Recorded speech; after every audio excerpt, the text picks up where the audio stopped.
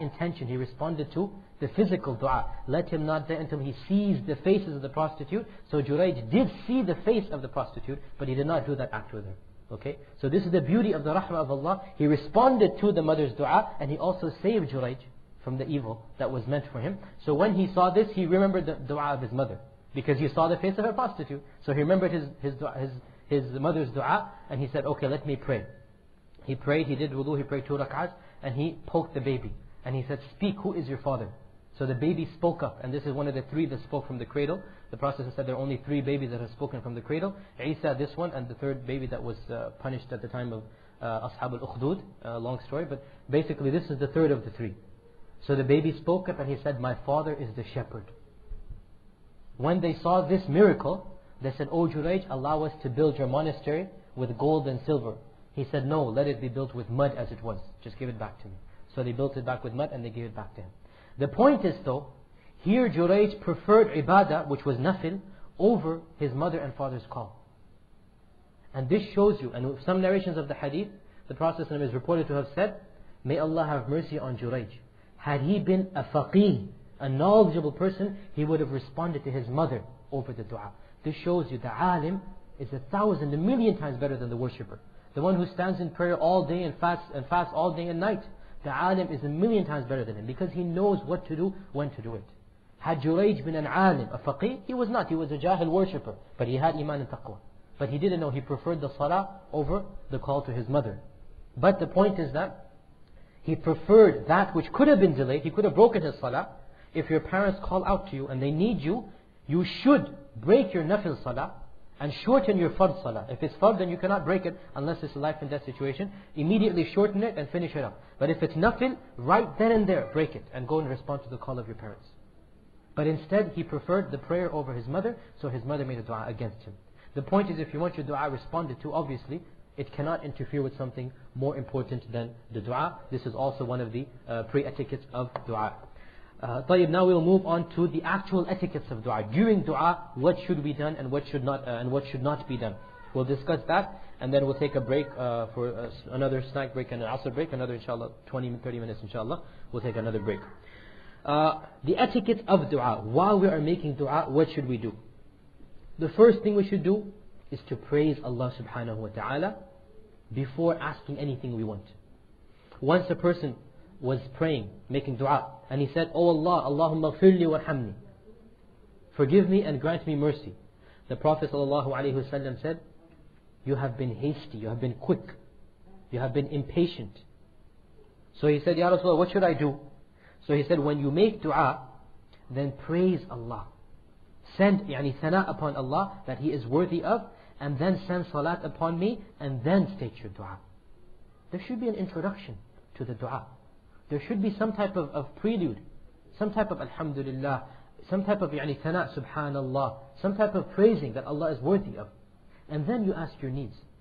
This is the only thing. Even when we go to a person who is in need, do we just immediately go there and ask for something? No. We give some type of prelude, some type of talk, and then we ask our needs.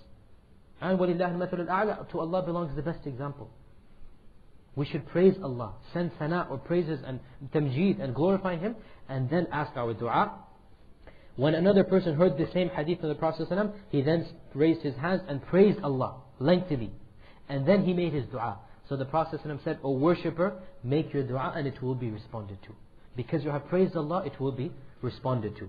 In another hadith, the Prophet ﷺ says, when one of you has finished the salah, basically, then let him begin by praising Allah and glorifying Him, then pray upon the Prophet ﷺ.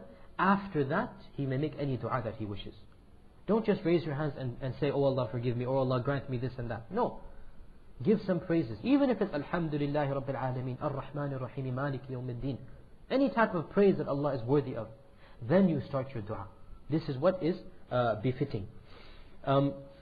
As a side point here, one of the best ways also to make dua is to use Allah's names and attributes as a beginning of the dua. As Allah says, وَقَالَ رَبُّكُمْ, as Allah subhanahu wa ta'ala says, وَلِلَّهِ الْأَسْمَاءُ الْحُسْنَى فَادْعُوهُ بِهَا. To Allah belongs the most beautiful names. فَادْعُوهُ, make dua using these names. This is one of the best ways to begin the dua. If you want to ask for forgiveness, raise your hands and start saying, Ya Ghafuru, Ya Ghaffar, Ya Wadudu, Ya Rahman, Ya Rahimu, Ya Tawwab. This is the best way. You want to make dua for money, for rizq? Ya Razzaq, Ya Mannan, Ya Kareem. You want to make dua against your enemy? Ya Shadidul Iqab, Ya Qawiyu, Ya Aziz. Those names and attributes that are befitting Allah at that dua, for that dua. You want to make dua for progeny and children? Ya Warith, Ya whoever, whatever is the name of Allah subhanahu wa ta'ala. Warith, there's a difference between, by the way, is it a name or not? So I'm just giving that as an example. Some ulama say it is, some ulama say it's not. But the point is, you use a name that is befitting to Allah, found in the Quran and Sunnah, that is deserving of Allah and is related to your dua. Whatever you want to ask, you will find a name and attribute that is related to that. So you start your dua by praising Allah using these names and attributes, and especially the Ismullah al-A'zam, the greatest name. The Prophet ﷺ said that one person came and in front of the Prophet ﷺ, and he said, Allahumma inni as'aluka bi annaka anta Allahu la ilaha illa ant al-ahad as-samad alladhi lam yalid wa lam yulad wa lam yakul lahu kufuwan ahad. This is the introduction. He said, Oh Allah, I ask you because la ilaha illa ant. You are ahad, you are samad. Al-ahad means the unique, the one. The samad means the one whom everything in creation turns to. Al-ahad as-samad, that lam yalid wa lam, you do not beget nor are you begotten, and there is nothing similar to you. He started the dua like this. The Prophet ﷺ said, this person has asked Allah by his greatest name, Ism al-A'zam, through which if he asks, Allah always responds to. And if a dua is made, Allah always answers that dua. What is the Ismullah al-A'zam?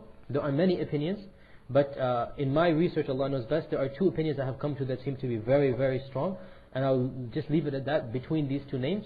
The first name is the name Allah itself. This is the Ismullah al-A'zam. And the second opinion is that Al-Hayy al-Qayyum. Al-Hayy al-Qayyum, the combination of Al-Hayy al-Qayyum. This is the Ismullah al-A'zam. When you combine the narrations and the ayat and the ahadith that mention the Ism al-A'zam, you find that these three names have always been mentioned. Allah and Al-Hayy al-Qayyum. For example, the Prophet said the Ismullah al-A'zam is in Ayat al-Kursi. Ayat al-Kursi, if you read it, Allahu la ilaha illa huwa Al-Hayy al-Qayyum. The first three names are these three names. Okay?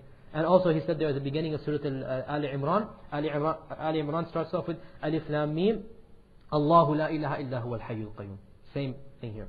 Okay? So Allah knows best. It is either Allah, the name itself, Jalla Jalaluhu, or it is Al-Hayy al-Qayyum. And we can use all of these names and more when we make du'as. But the point is that this concept is called tawassul. We come closer to Allah by using His names and attributes. Tawassul. Ya Rabb, Ya Ghafoor, Ya Ghaffar, Ya Tawwab, Ya Rahman, Ya Rahim. This is the prelude that we give. After we do this is the first etiquette, right, which is the prelude of the praising of Allah.